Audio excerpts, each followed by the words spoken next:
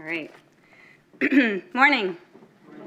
It is really great to see you. Thank you, Danny, and thank you, Josh, for starting off our 4th annual symposium on child sexual abuse from a public health perspective.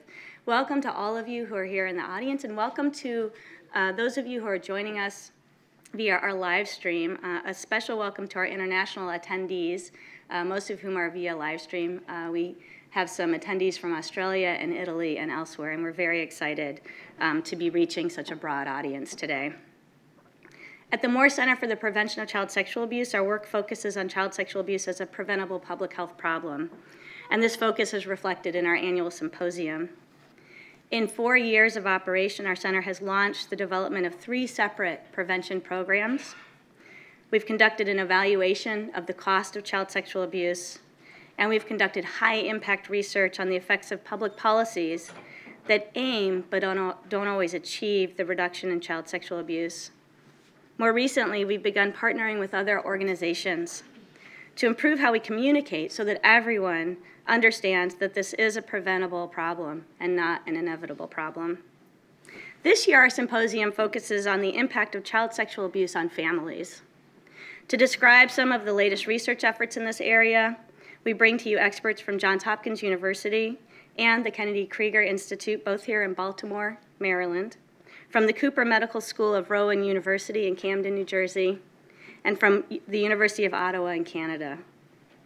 Beyond research, we bring you the voices of family members, including parents and siblings of child victims and children who have caused harm, as well as the important voice of news and social media, which informs much of what the public understands about child sexual abuse. Each year we add something new to the symposium. Last year we began live streaming. We do so again today. This year we've added a lunch and learn session in response to your feedback, to the feedback of our audience members, stating a strong desire for opportunities to spend more time with researchers and to network among themselves. I am delighted to report that our inaugural lunch and learn sold out this year. Those who registered will receive a box lunch, hear one of our speakers go into greater depth about his research findings, and have time to network. In addition, this year, we took a page from the Wendy Clagg Autism Research Center's symposium, and we've added student poster presentations. Those will be open to everyone following the lunch and learn, and I'll say more about when and where that is. Before introducing our first speaker, a few more housekeeping notes. Your folders contain today's agenda. Please note that we've scheduled breaks for the mid-morning and also mid-afternoon. And also please note there's a note card for writing down questions. These are for our afternoon panel, so again, I'll say more of that when we come back after lunch. We've also included a survey for you to complete after the symposium ends. The data that we get from that survey is absolutely critical and crucial, and we hope you'll take just a few moments to fill it out. It's just a few items. Now it's my great pleasure to introduce my friend and colleague, Dr. Ryan Shields. Dr. Shields joined the Moore Center and the Department of Mental Health at the Johns Hopkins Bloomberg School of Public Health as an assistant scientist 3 years ago. He obtained his doctorate in criminology and criminal justice from Florida State University in 2013. And prior to that, he completed bachelor's and master's degree programs at the University of Baltimore. And so Ryan, Dr. Shields, is a native of our beautiful city. And it's a beautiful day in our beautiful city, too, I must say. Thank God for spring, finally. Dr. Shields is interested in the public impact of crime and crime policy and in bringing a public health approach to these issues. His work includes examining the impact of extrajudicial factors, factors that should not matter but that often do, on criminal justice outcomes.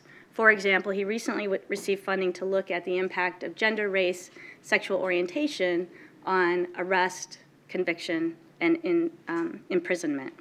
He's also engaged in research on policies that pertain to the commercial sexual exploitation of children and to policies that pertain to youth who have engaged in harmful behaviors.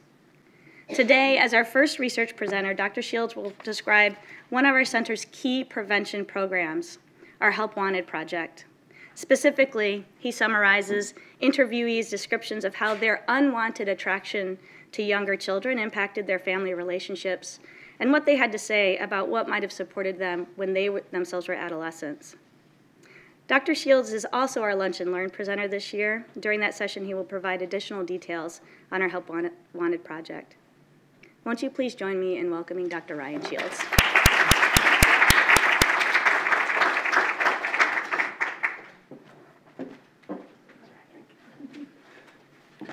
So as Elizabeth mentioned, I am from Baltimore, so I will try and keep that lovely Baltimore accent kind of reined in throughout the talk. I want to thank everyone for coming, right, and being engaged in the work of the Moore Center and having an interest and a passion for child sexual abuse prevention. It's wonderful seeing those returning faces who support our work year after year, and it's also really great to see the new faces out there. So I hope you enjoy today's talks.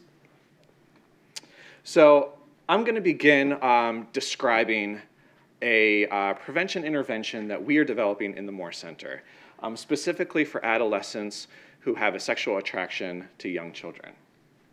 My focus today, though, will be on their experiences with the impact of their attraction on their family experiences, and what they're looking for from their families. So just to give a little roadmap, I'll give some background information for this concept and talk about our larger Help Wanted project, and then get into the specific study, which involves qualitative interviews with young adults who are self-identify as pedophiles, who have a sexual attraction to young children, and then I'll talk about the future directions for this work. So, in a review of the literature on pedophilia, this is an emerging area, right? This is sort of like new science. So if we take a step back and just look at child sexual abuse in general, right? What we see is roughly a third to half of cases of child sexual abuse are committed by other youth. I think that's a striking statistic, right?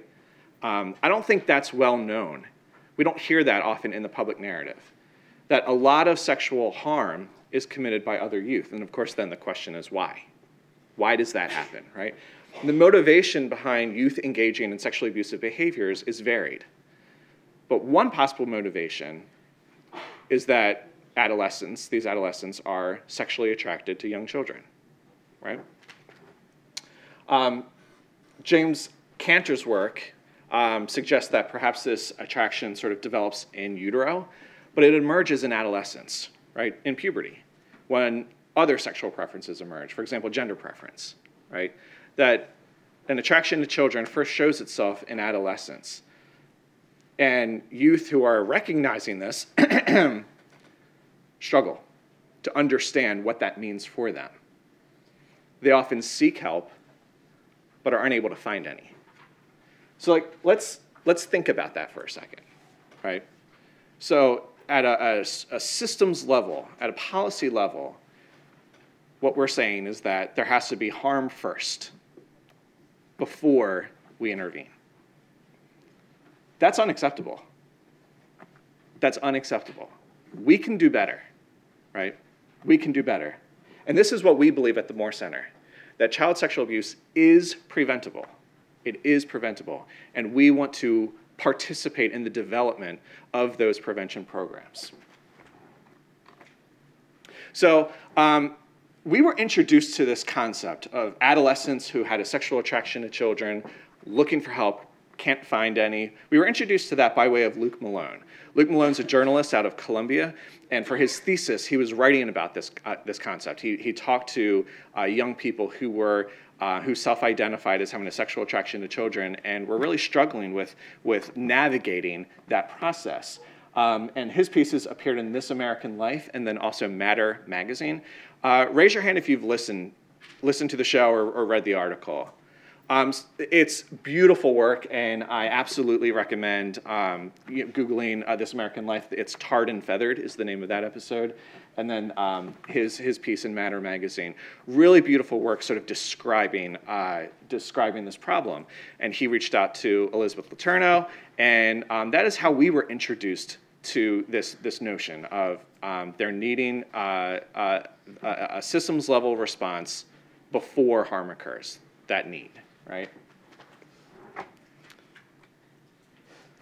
And so from those conversations with Luke and from speaking with the individuals that he was in contact with, we worked to develop an approach to deal with this problem that we call the Help Wanted Project. The Help Wanted Project is to design an intervention for adolescents who are sexually attracted to young children for two purposes. One, to prevent young people from acting on the sexual attraction, but then 2, to make sure that they themselves get the help they need to live happy and healthy lives, right?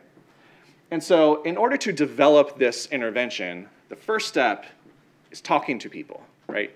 Figuring out what are the needs. And so phase 1 is a set of qualitative interviews with young adults between the ages of 18 and 30 who identify as having a sexual attraction to children that emerged in adolescence, and figuring out how did they manage this, how did they navigate these waters, and what could have been available, had it been available, that would have been helpful. So we essentially we were in contact after the This American Life piece and the Matter article came out. We were contacted by young people, by young adults who have a sexual attraction to children and were looking for help and wanting to talk about their experiences. And so we designed a qualitative interview around this idea. We also posted a link to our study on Virtuous Pedophiles. Virtuous Pedophiles, or VIRPED, is an online community of non-offending pedophiles who sort of work together to be a support system for each other. And so we set up anonymous call-in line and really talked with these people for between an hour and a half to ask them, when did you know that you were attracted to children? And how did that present itself? And when it did, how did you react? Who did you tell? And how did you manage that on a day-to-day basis? We also asked them, after we completed the interviews, to complete an online survey. And so that online survey had some demographic questions and had some questions related to their early childhood experiences and also their feelings around participating in the study. So before taking it, how did you feel? And then after having completed the interview, how do you feel? Because we wanted to make sure that what we're doing here is helpful for them as well, for our participants. And we're analyzing the results using a grounded theory approach. So that's kind of where you talk to lots of people and you try and understand, you develop a theory around a process. So the process of recognizing an attraction and then dealing with that attraction.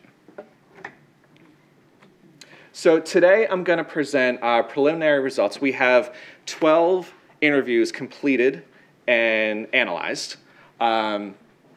And then we have overall 26 completed interviews. So the remainder are still in the process of analysis. But I'm going to present some preliminary results from our first 12.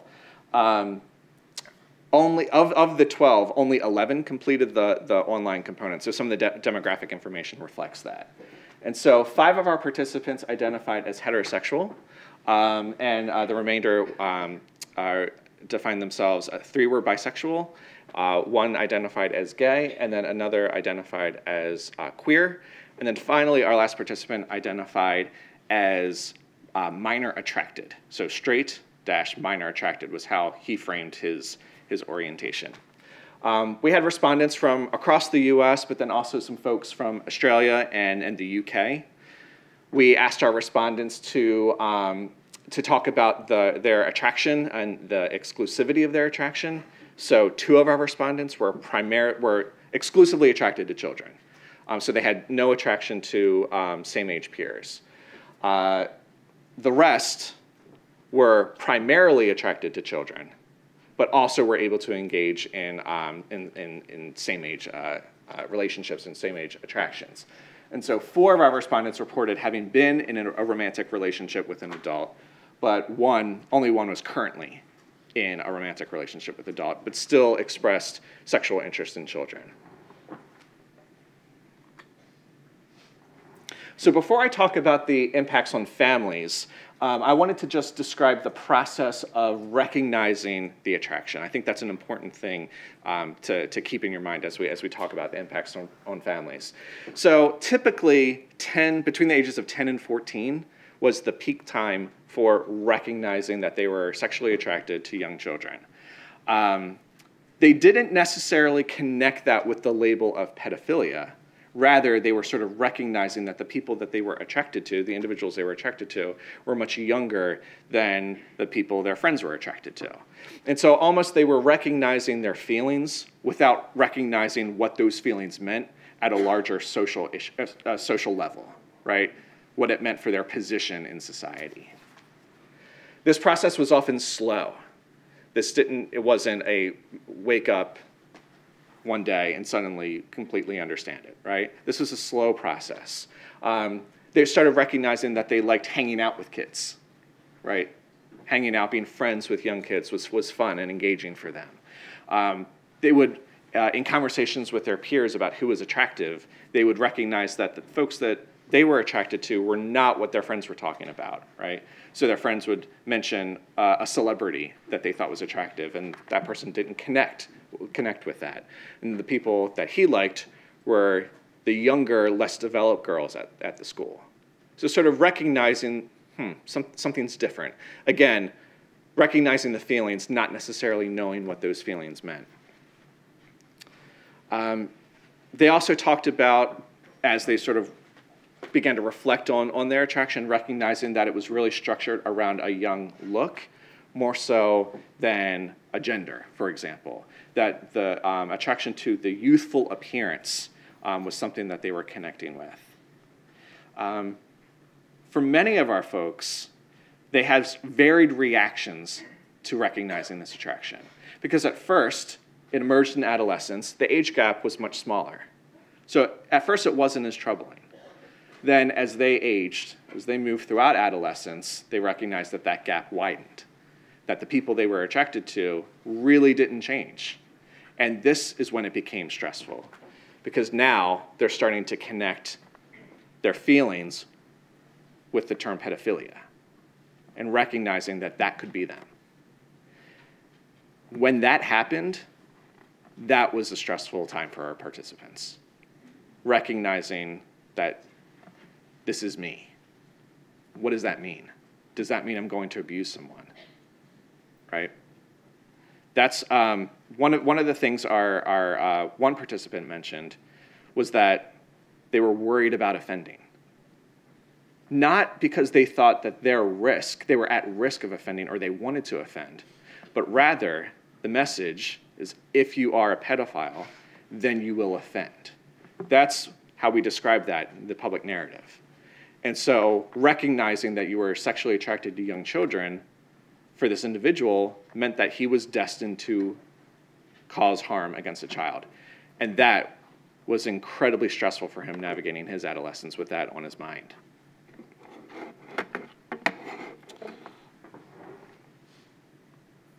So much of the process of acknowledging their attraction is really centered around understanding their new identity, right?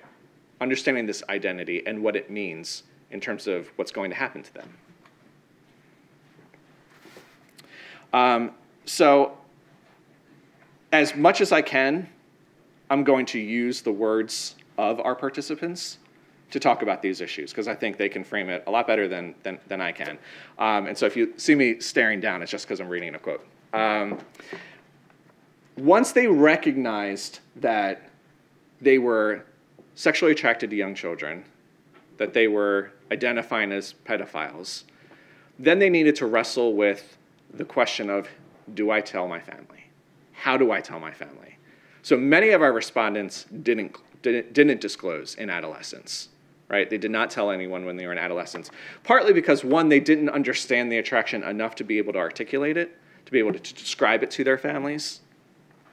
Again, some weren't as concerned. During adolescence, it was only when they were in their older teen years that they were like, wait a minute. No, this is bad. So the process of disclosure is really one that is varied across our participants, and it usually stems from how they're feeling in that moment. So when those feelings become too intense, right? When one participant described it as being at the breaking point, he had issues. He had issues with employment, not related to his attraction, but he had to move back in with his family. And it was only at that point, at his lowest moment, that he felt like he needed to begin the process of disclosure to sort of build a foundation, right? But many of our respondents didn't. So one of them, I'm going to pull the quote. the mouse is not working, so I have paper quotes as a backup.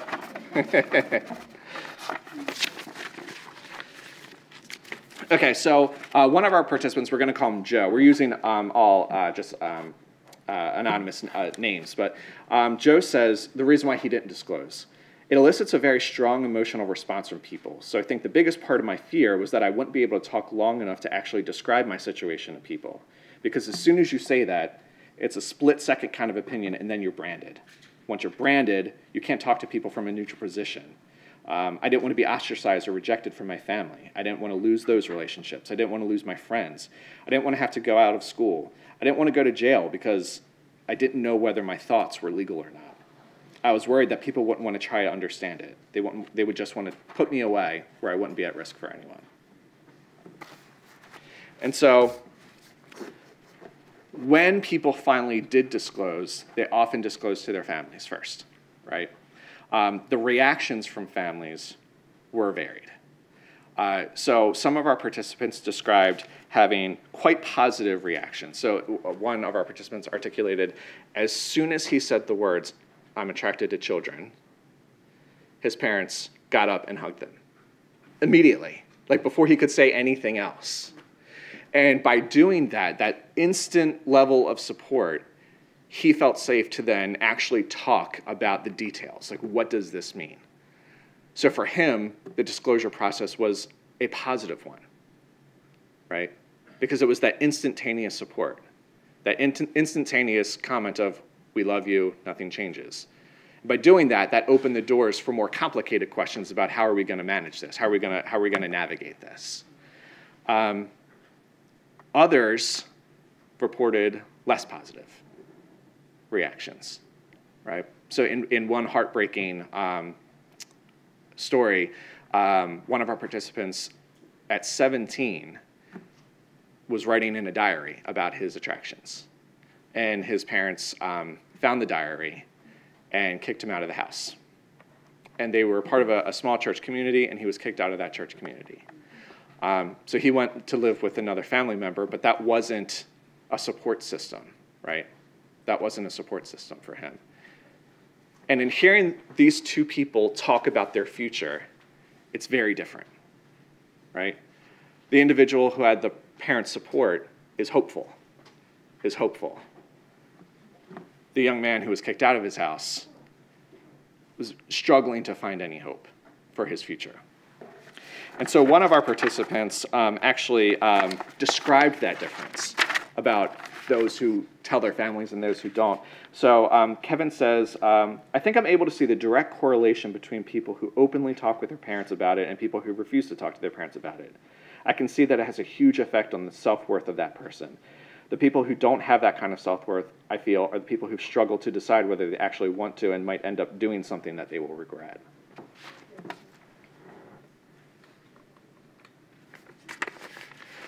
We also asked our participants, what would you like from your parents? What do you need from your parents? And above everything, they needed support. They wanted support. They wanted acceptance. The line that nearly every single participant said was, I just want them to tell me that they love me and that nothing changes, right? And I think that's a universal theme, right? Like, think about our own tough conversations that we've had with our parents growing up, right? Isn't that the theme that connects everything? We just want to know that our parents will love us and nothing changes. But support also has some very concrete examples that they're looking for, right?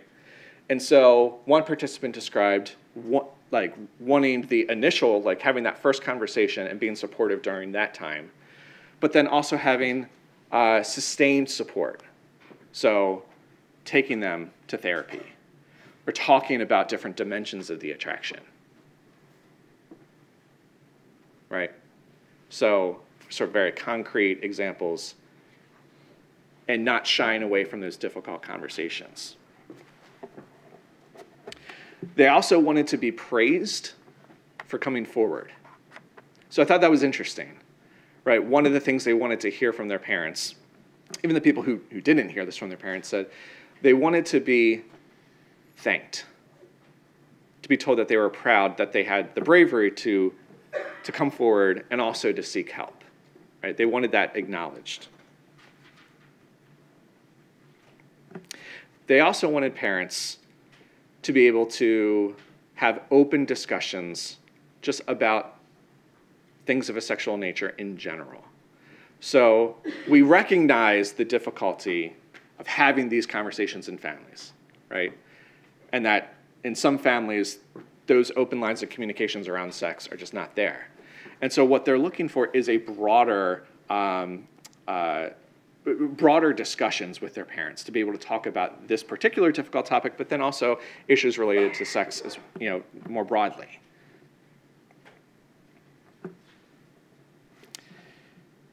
They also, and this is important, wanted parents to be aware of pedophilia, to be aware of what that means, right? And so one participant described wanting to tell his mom and dad for quite some time that he was sexually attracted to children, and was sort of trying to psych himself up to do that, to have that conversation. And they were watching TV, and a news story came on and about a pedophile who had been arrested. And his mom was like, "Oh, God, evil, evil." And so then he shrunk back, right? So the participants that we talk to are looking for their parents to be sort of aware of these questions that we're confronting today in the symposium, to have a level of awareness and education, and to be careful of how they describe people who have a sexual attraction to children, right? So for in their mind, hearing their mom or dad endorse the notion that pedophilia equals child sexual abuse, that one necessarily results in the other, is a harmful thing for them.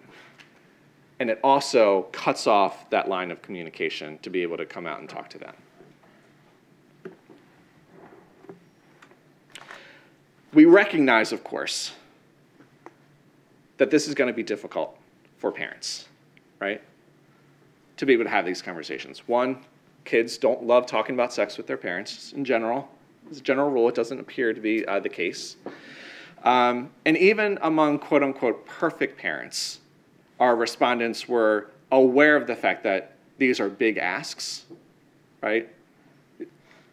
But it's important, I think, then, to develop tools to assist parents, right? To give people the resources they need to make this more likely to happen. And then I also wanted to talk just quickly about one of our participants who is a recent father. And this was something that we didn't exactly expect when we started to develop this study. One, because we were focusing on young adults, so 18 to 30, and it just wasn't one of the things that we had thought about before we started it. And for him, this idea of fatherhood was, one, he said the best thing that happened to him, becoming a father. But then two, he really had to confront some important questions, right? He really had to confront some important questions. So one, the first question he had when he learned he was going to be a father was, what if I'm attracted to my daughter? What do I do? What happens? And so now hearing him after his daughter was born, he says the idea of being attracted, it doesn't compute with him, right? That there's zero attraction whatsoever, and he doesn't understand how that could possibly be. But before, he was worried about it.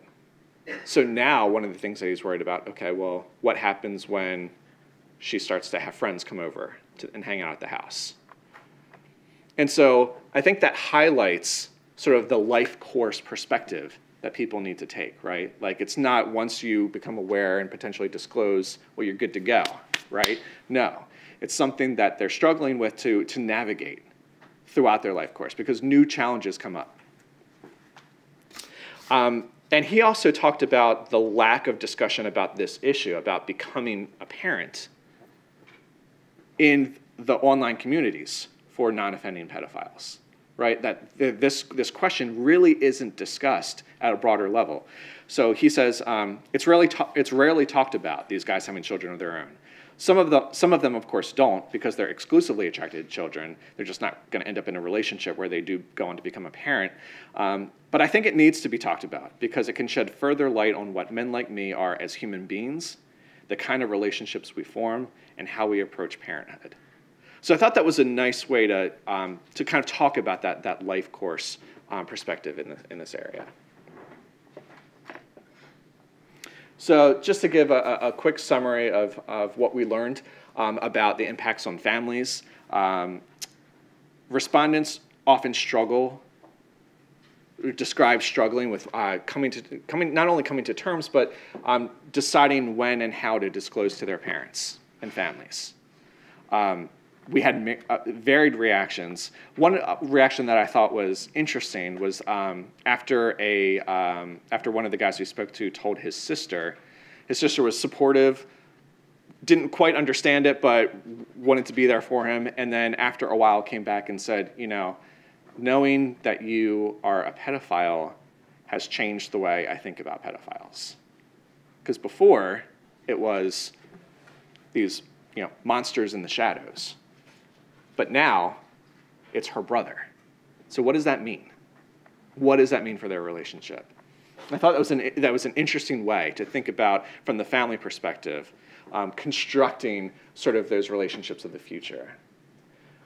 And the people we talked to suggested, they're really just looking for help and support from their families, right? But families need the resources to help. I think for any one of us, if our children came to us and said that they were sexually attracted to children, that would be something that we would not quite exactly be prepared to deal with long term, right? Not many people have to confront that question, and so for those who do, we need to give them resources, right? We need to help them. And then also a focus, as the one man I just described mentioned, a focus on sort of these issues don't stop in adolescence or in early adulthood, but rather this is a long-term life course thing. And so we need to think about that in terms of understanding and developing interventions. And I also just wanted to end with sort of a description of our project more broadly, kind of where we're going in the future. And so we have 26 completed interviews. We are stopping at 30 and then reevaluating to see if we've reached saturation of thematic content. If not, we'll continue with interviews. And what we're really learning, we're learning a lot from these people. The Lunch and Learn this afternoon, for those of you who are attending, we'll go into some of those details. But we've really had a great experience with talking and reaching out to these individuals, and they're really informing our own thoughts about how to develop an intervention, right? So that's the next step. Phase 2 will be getting our colleagues together to review the findings of these interviews, to start thinking about, okay, what are the treatment areas that we need to focus on? What kind of intervention will we develop? It probably has to be online, right? This is a hidden group that often seeks help online, so the online community seems to be the place to do it, right? But it's not just for adolescents who are sexually attracted to children. There need to be resources for parents and families and peers and treatment providers, right? Because we're all learning about this world right now. This is new for many people.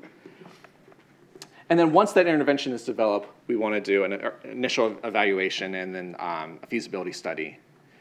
And then Project 4 would involve a randomized control trial to make sure what we're doing is actually effective, right?